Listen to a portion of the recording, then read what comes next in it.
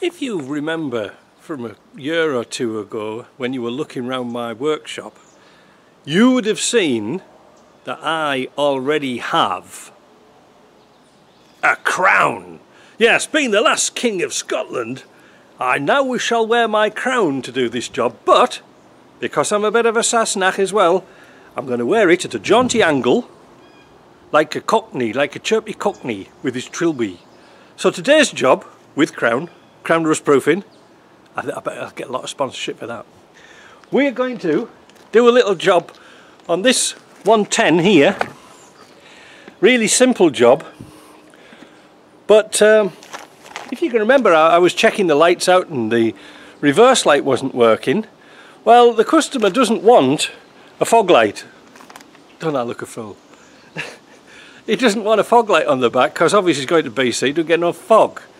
And it's not mandatory here. So what we're going to do is make it into another reverse light. This time we're going to, oh, I got it upside down. This time we're using RTC 4184, brand new lens, cheap as chips, to the customer, $10,000. But all we got to do is change this, and we're going to put I think it's already got an LED bulb in, and then we're going to do a bit of wiring, so it's going to be a very quick video, so let's get on with that. Well, I already put an LED bulb in there, so that's half the battle. All you got to do now is screw the new lens on.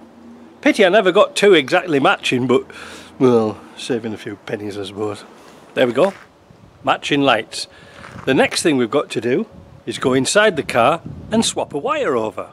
This has got to be the easiest job ever. These are the wires for the fog light, the red with the yellow tracer, and these wires here, the green with the brown tracer, are for the reverse light. Because all the wires come up through the right hand side, and then this doubles back, so we can take advantage of that, because this, like I say, it doubles back and goes to the other side, so we can take advantage of that. Take that connector out of there, push it into there, Bob's your uncle, Arthur's your aunt. So there we go. Have we got two reverse lights on? Let's put the ignition on and find out.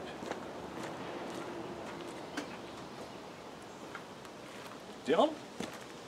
Yes! Yes, look at them. They are blinding, but they're on. It's a bit difficult to see because it's broad daylight, but there you go, two reverse lights. What a crowning glory that was. Brilliant. I hope you like that. That's really easy to do, but just make sure you can do this in your own country, that you don't need a mandatory fog light. Alright? See you later.